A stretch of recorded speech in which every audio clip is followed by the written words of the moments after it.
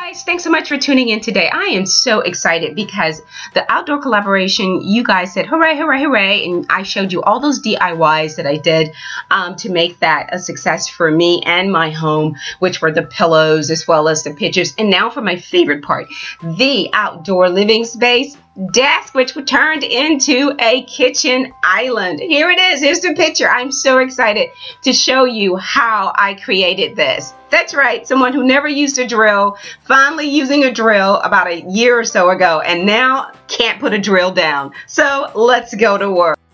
This is the desk. This is how it looked when I got it. It was not clean. The gentleman stored it in his backyard. He gave me a choice of two of them. I chose this one. And again, it was in his backyard being rained on and everything else from all the elements. The legs of it were actually very muddy and dirty. But, you know, I just saw a cute little desk on a picture on my phone and I thought that has possibilities. Plus, I wanted to do an outdoor kitchen cart. And I had checked around to several places and some of the prices blew me away. Take a look at this.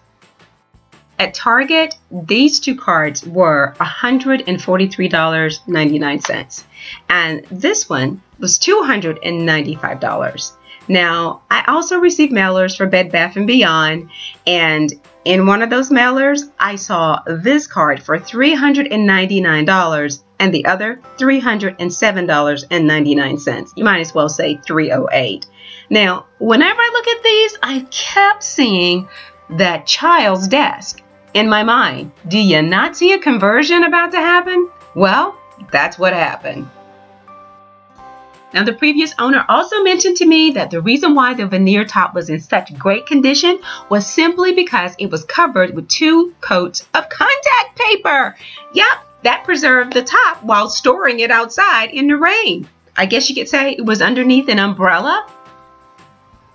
So we removed the drawers and we found that there was a center brace which helps to guide the drawer inside and out and keep it in place. And then we found that there was a cardboard liner underneath the drawer. I guess it's to keep things from falling from one drawer into the next.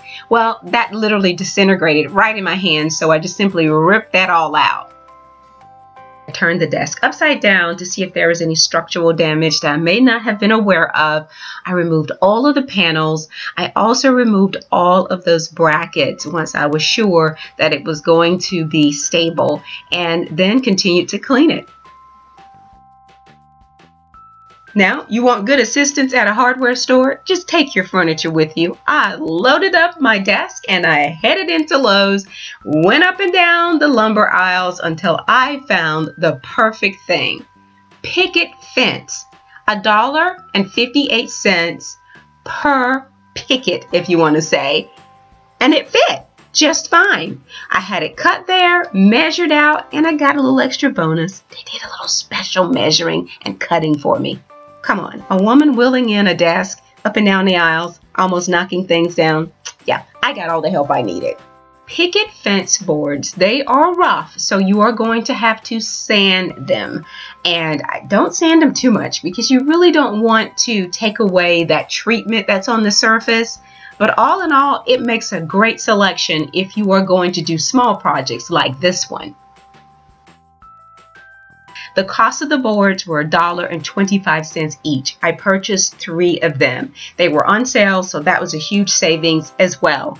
They are the perfect fit. Look along the sides right here. That custom cut paid off for me, and everything is just wonderful.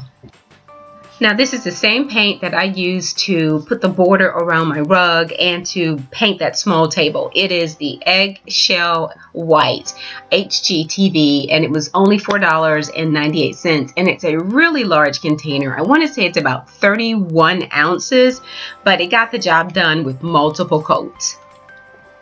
Once my paint was dry, I finished it with the Krylon Clear Glaze. I did not use polyurethane because I was using Eggshell White, and the polyurethane would simply cause it to yellow.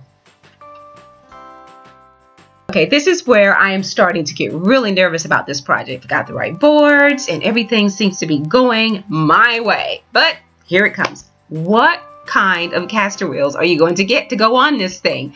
Every place I shopped, they were too big, and the base of the legs were super narrow. So I decided to just start looking around the house again, and on my patio, I had this actual planter base with wheels on it. I turned it over and decided to take the wheels off and recycle them.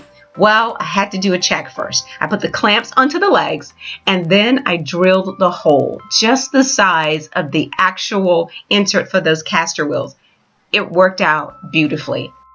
I added this brushed chrome knob to the very front, as well as the handle for the dish towel on the side. I purchased those at Lowe's. Now, the actual vintage bottle opener, I purchased it, to my surprise, at Books A Million. I am so excited with the result of this actual cart. A $30 investment, $3.75 basically for the boards, and then you've got your hardware on it and including your paint. $30 for something that could have cost $100 or more is absolutely amazing. So when you see these children's carts or these children's desks that are at Goodwill or any of your thrift stores, think twice about passing them up, because the versatility or the things that they can become in your home is absolutely amazing. I hope you have enjoyed the view today. I hope you will give this video a thumbs up. Share your comments with me. By the way, 3 drawers came with this desk, and you never know what I'm going to be doing with those.